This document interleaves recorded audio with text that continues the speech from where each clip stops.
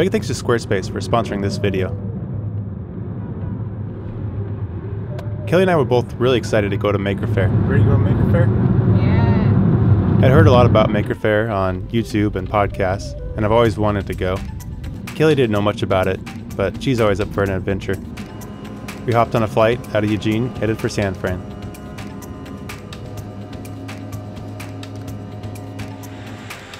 I've gotten to be buddies with the guys at CNC Router Parts after I bought my plasma table from them.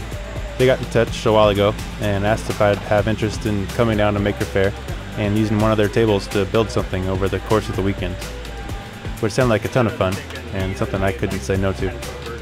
We got to the show Friday morning and had a couple hours of setup before the doors opened. I got in one test cut just as the show floor opened and people started flooding in. So it's very random, but I decided to build a 10-foot tall replica of the Eiffel Tower as my project at Maker Faire. Big one. We got 2 legs done in the Eiffel Tower. At the end of the first day, I was feeling like I'd gotten in way over my head, as we had only gotten 2 legs done, and it was looking a little pathetic. But I had a full day Saturday ahead of us, and I jumped in and got an early start.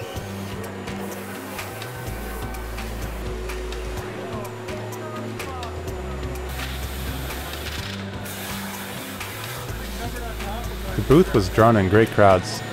There was just a ton to look at with all the different machines running and making things. Loud noises and sparks, dust and chips piling up, computers and robots. It was a good booth. It worked out great that we were able to get a space right next to the CNC Router Parts booth, and we were able to combine and basically had one giant booth. There were always people floating over to my side of the booth to give a hand when needed.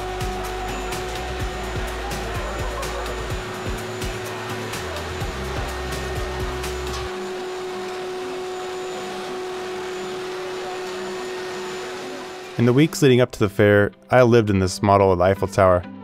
I must have put 50 hours into it. I was able to download a really good model to start off with, which is what made it all possible. But I still had to go in and draw every line myself and make it work so it could be cut out of individual pieces from flat sheets of metal. Once I had my version done, I broke it apart and fit the pieces onto 4-foot by 2-foot sheets as efficiently as possible. I used straight cuts on corners as fold lines and added in tabs that I could bolt through to hold everything together, since I won't be able to weld at the show.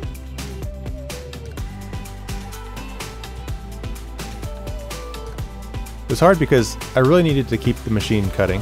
I needed to work on the tower, and I also really wanted to talk to people passing by who always had a million questions about what I was working on. The first day I was a little stressed trying to manage it all. But by the second and third day, I started to get the hang of it and started to really enjoy the experience and have fun. Just working in front of people was a very different experience for me. Usually it's just Drake watching me work, and that's just to see when I throw the tennis ball for him. For safety at the show, the plasma table needed to be in an enclosure, which is kind of a bummer because you couldn't see it as much, but it beats handing out safety glasses to everyone walking by, I guess. It was neat seeing people stop back by multiple times over the weekend to check up on my progress. It's also great to meet in person some of the people that watch these videos. I love seeing how diverse of a group it was. I talked to all different kinds of people with different backgrounds that had somehow stumbled across my YouTube channel, and I love that so much. My hands got mangled working with all this sheet metal over the course of the weekend, which was great for shaking hands with people walking by. My favorite joke I got to use quite a few times over the weekend was when someone would ask me if I had designed it, and I would say, nah, it was some French dude's design.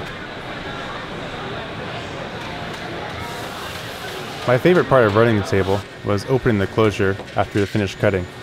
It was always super dramatic with smoke billowing out. We only had the fire safety inspector stop by once or twice.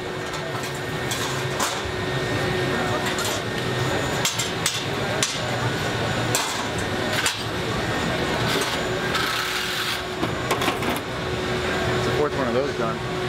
It's really nice once the tower was tall enough to not be working on my knees anymore. It's making progress. Being a welder, I was a little embarrassed when I started using zip ties to hold some of the corners together. But they worked great, and there seemed to be an endless supply of them in the booth. Since it was our first time at Maker Faire, Kelly and I really tried to take advantage of it and get out of the booth to see some of the show as well.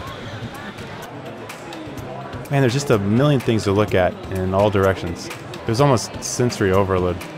I knew the premise of the fair was based around people making things, but I didn't realize how broad of a scope the kinds of things people would be showing at the fair would be.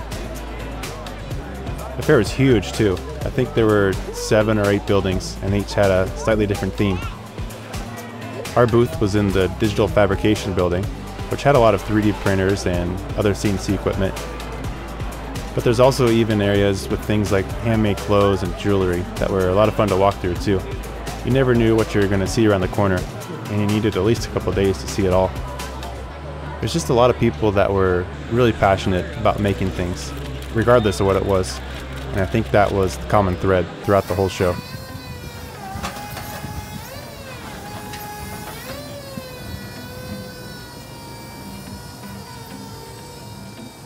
So what CNC Router Parts was making at their booth with their machines were really cool ping pong ball crossbows.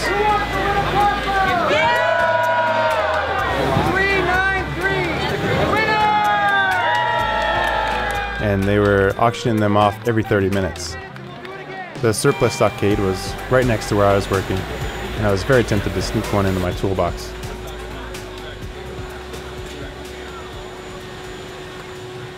The 3 days had flown by, and we were down to the last couple hours before we had to head for the airport.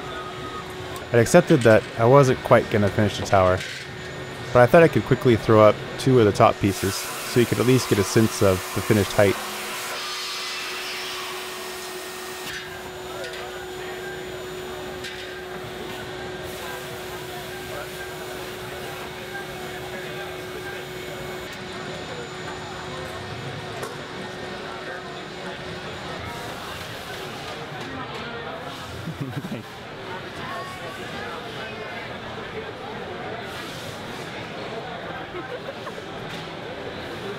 It killed me not getting it done, but the crew offered to drop it off at the barn as they passed through with the truck on the way back up to Washington.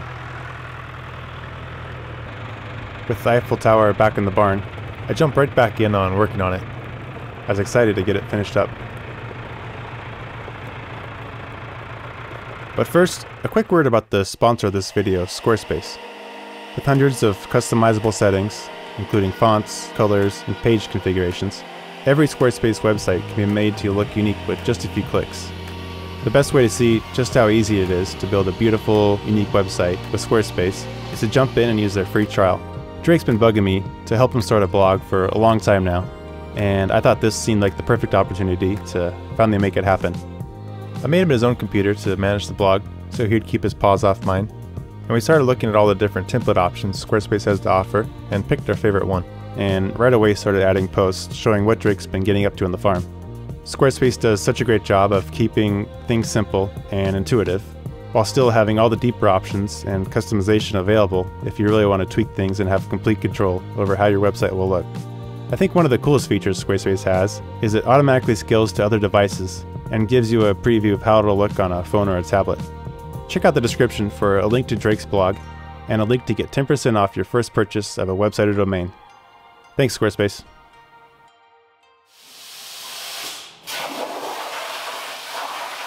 It was a ton of fun working on the Eiffel Tower at Maker Faire, and such a great experience.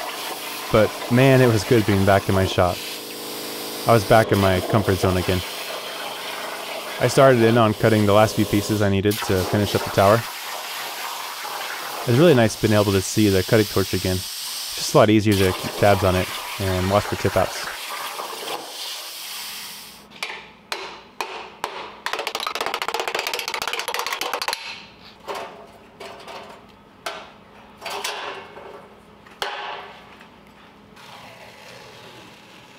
CNC Router Parts announced at Maker Faire that they're rebranding. They said they felt they outgrew their name and sell a lot more than just parts now. Their new name is Avid CNC. Before I left, I stole a couple nameplates from them to put on my table. I might have also stolen something else. Don't tell on me. Just had one more sheet to cut. Here's a quick one.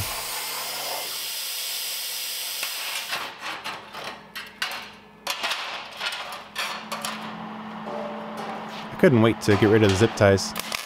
When people were walking by at the fair seeing me zip tie pieces together, I felt the strange urge to shout, "I know how to weld! Seriously, I do!"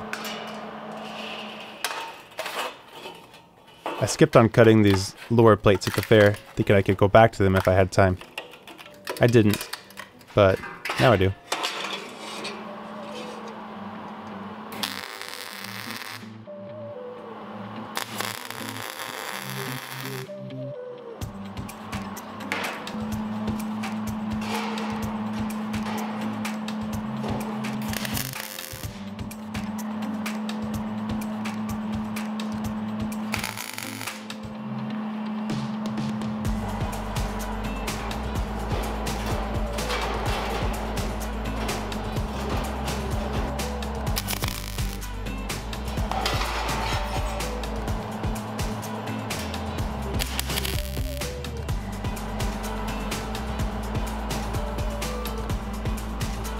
And it was on to the final section of the spire.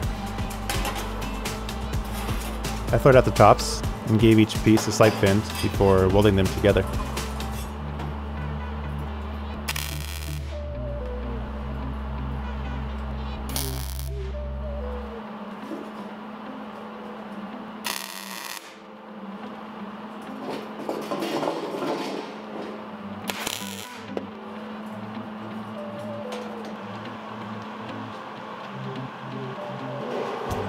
It wasn't a perfect fit on the lower section. I was a little more freeform at the fair, but yeah, close enough.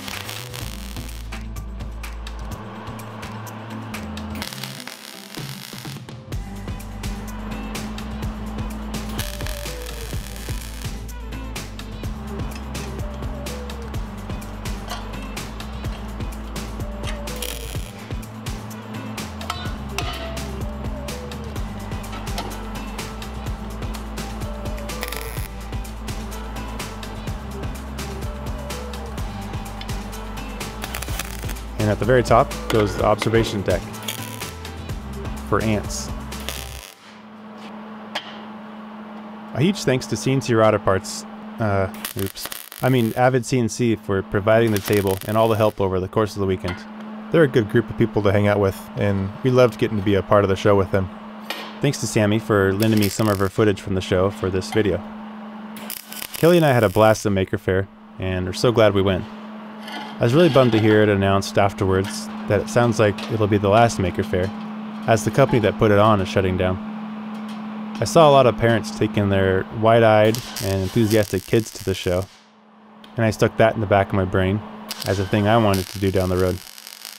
So it's a little bittersweet that that won't be happening, but I felt really lucky to have gotten to go this last year before it shut down.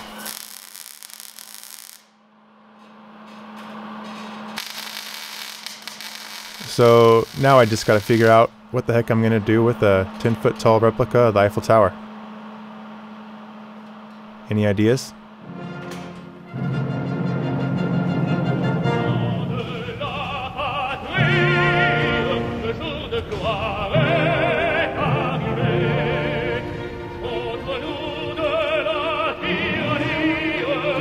Mais